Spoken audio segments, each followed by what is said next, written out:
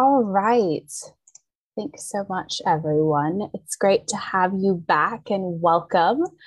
This has been an incredible day. I feel like a little bit overwhelmed with all the things that I've been thinking about. But really, the thing that stood out to me so much is about this piece around partnerships. I've been hearing it in so many different ways, so many different times. I loved Anna's comment about you can't make a net with one spider. That really spoke to me. But I also really found we had a really interesting conversation about making mistakes and allowing students to make mistakes in this work. But I'm also like actually having the courage to make mistakes and be better and aim for better. There's something definitely there for me. But I'm going to introduce some other student leaders to provide their reflections. So first we have Punit Virk, who is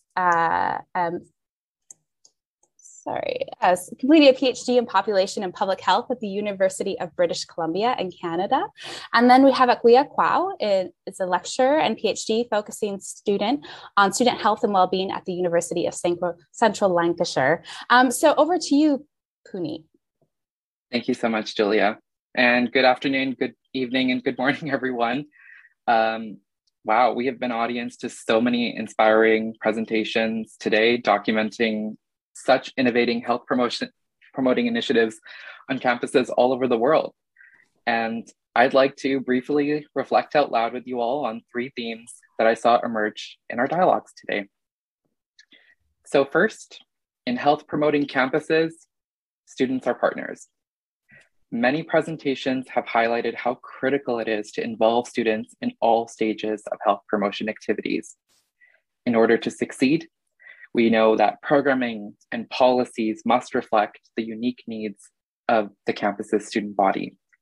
And we know, and as we've seen in many of our conversations today, this engagement must be intentional, it should be reciprocal and equitable.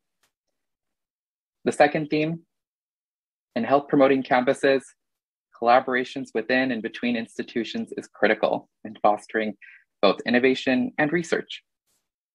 We've seen today presentations showing research that has played a critical role in developing health promoting initiatives and even evaluating the implementation of the Okanagan Charter across institutions. Our campuses by nature are abundant with health and research experts. Let's leverage that and expand our research capacity. I've seen firsthand in my own doctoral work, developing mental health screening interventions for students, how a sustained collaboration between administration, researchers, various health units, whether that's health promotion, counseling services, medical services, and students themselves, drives evidence-based and student-centered intervention and programming development. And finally, in the health promoting campus, students, faculty, and staff are recognized and celebrated as whole persons.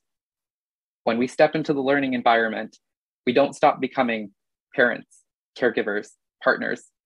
Racism doesn't cease to exist. We are not unburdened of our financial strains. We come into the academy wearing many hats. And as we've seen today with presentations highlighting food insecurity, anti-racism initiatives, climate well-being, and harm reduction in the campus context, that the campus is more than just a learning environment. It's a reflection of the world we continuously walk through. And in recognizing these nuances, we have seen campuses begin to take holistic, system-level approaches to well-being. And we've collectively come to recognize a challenge in this sense. And we've now begun to, map out the abundance of resources and approaches that we've accumulated. We know so much, and we have so much to learn from each other. I think our next major challenge is mapping everything that we know out and using it strategically and collaboratively, and avoiding reinventing the wheel and taking inventory of all that we know. There's so much out there, and we have so much available to us. And on that note, I'll pass the mic over to Akua. Okay, thank you. So my reflections are that I've kind of put it into 4 key points. The first one is that I got a sense that it's so important for us to continue to build a strong evidence base for health promoting universities. And that strong evidence base is clearly reflected in some of the things that were said. So, for example, it was mentioned, Hazel mentioned the fact that, the health promoting networks were actually well respected in the UK. And also in one of the discussions, in one of the breakout rooms, it was mentioned that the Higher Education Authority over in Ireland actually embraced the Okanagan Charter.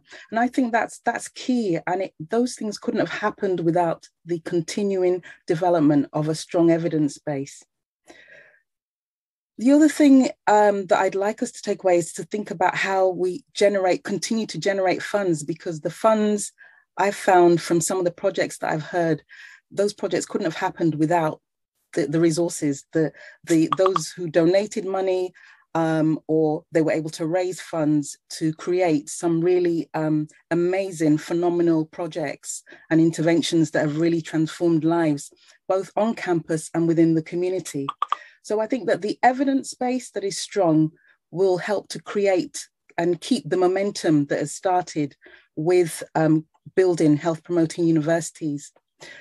One of the things that really struck me, my own particular research is around student health and well-being and how students manage their health whilst they are studying.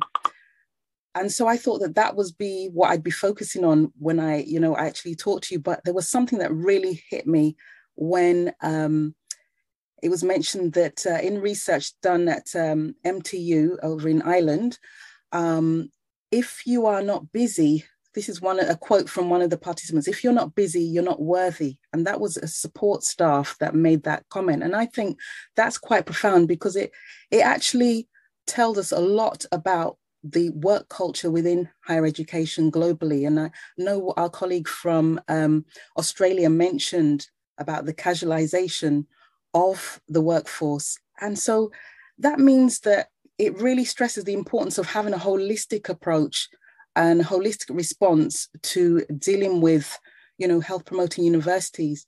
So there's no adage that says happy staff, then you have happy customers. So I would say happy staff, happy students.